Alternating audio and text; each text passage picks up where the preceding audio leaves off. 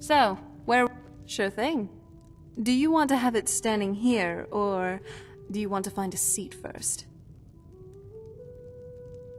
Alright. Now, on to the... Do you want to have mead, wine, or just plain milk? Ah, okay then. I don't think you have some milk on... Likewise. Remember the Civil War? The one that you got yourself involved in? Waking up to this whole mess was truly something I did not expect. I expected a change in who was the High King, but I didn't know that they were more complicated. Cyrodiil being the seat of an empire, for one. And besides this whole civil contention for Skyrim's land, we have Altmer nationalists eyeing to conquer it as well.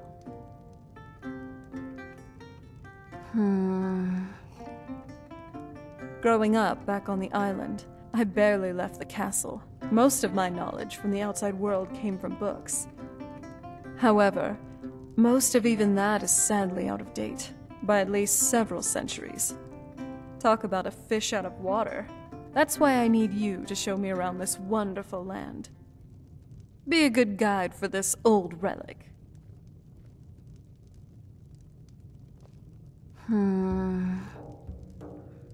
I was just thinking about a book I read once. It was by a scholar named Aryo of Ellen. He supposedly found a way to create a sentient encyclopedia, if books could even think for themselves. Isn't our soul what makes us sentient? Not like dull automatons or zombies. Or perhaps it's something else. Or a combination of things. Just some food for thought.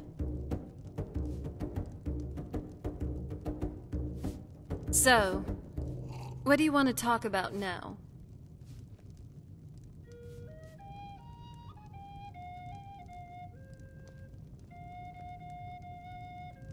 I feel sad for her. She's been through a lot, I can tell. Whether it be the death of her husband Torrid, or having to govern the entire province of Skyrim in the midst of a civil war, and a looming threat of a Thalmor invasion. However, I'm confident she'll get through this. She's strong, and hardship breeds endurance.